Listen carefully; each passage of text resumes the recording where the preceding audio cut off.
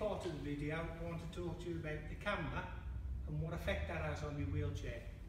People ask us all the time, can I vary the resistance on the trainer when I'm doing a workout? The answer is yes.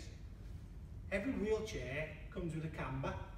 Typically on an active user chair, that camber can vary between 0 degrees and typically no more than 3 degrees. Typically no more than 3 degrees to allow you to get through doorways. But having said that, we have seen chairs with cambers of 5 degrees, and we've also seen chairs with cambers with a negative 1 degree. Okay, so when we talk about the camber, this is the angle that your wheels are set at. Okay, so how do I measure the camber on my chair? It's quite simple. You take a phone, you can download an app, they're free, it's a level, and the level will give you a digital readout of the camber on your chair. Okay, so on my chair, you can see I've got an open spoke configuration. So all I do, I take the phone, it's got the level open, the app, and I simply place the phone across the hub at the centre of my wheel, and you can see that the camber on this chair is 3 degrees. Okay, so on Glenn's chair, he hasn't got the open spoke configuration. This is simple to measure. Take a ramp,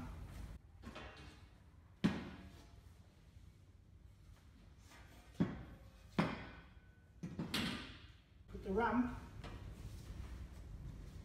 flat up against the outside of the wheel, so it's pushing onto the push rim. Take your phone and just place it flat on the side of the ramp. Okay, Glenn, so that's telling me that that's set at 3 degrees, which is typical, so the camber on that chair is 3 degrees. Okay, okay, so when the trainers leave our factory, we preset the trainer at 2 degrees. Remember I said most chairs range between 1 and 3 degrees? That's the reason we're pitched in the middle at about 2 degrees. To measure the camber on your trainer is quite simple. Take exactly the same phone and app that we use to measure the camber on your chair.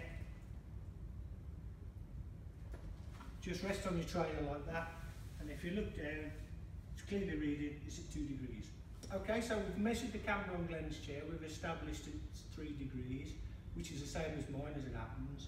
The trainer leaves the facility at 2 degrees.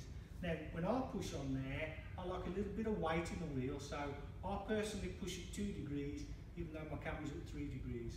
But let's say you wanted a little bit more roll and a little bit less resistance. How do you alter it? It's quite simple. All we need to do is change the camber on the trainer to match the camber on your wheelchair.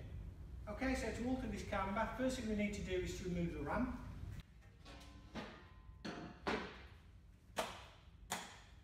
We then simply put the one side of the trainer up so that we can work on it. Okay, so the first thing we need to do is remove the rubber foot. Do that just by whittling it off. You can see that the foot's screwed all the way in and locked off with a nut. First thing we need to do is take the 13mm spanner again, put it on that nut, just free the nut off,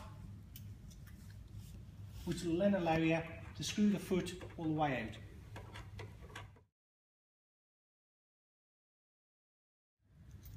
out. Okay, remember I said the trainer was set at 2 degrees, and approximately every 6mm that you bring this leg in and out will alter the camber by 1 degree. The trainer comes supplied with washers. If you place 3 of those washers over the foot, then screw the foot all the way back in.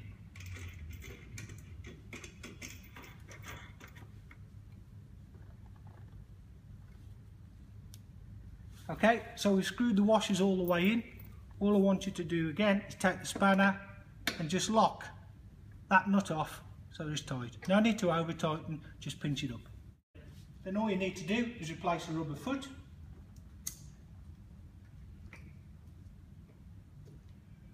We then repeat exactly the same process on the remaining outside feet. So we'll do this back one first. Okay, so now I've put 3 washers onto every leg, which is taking the rollers up by 1 degree. I'll just put my phone on.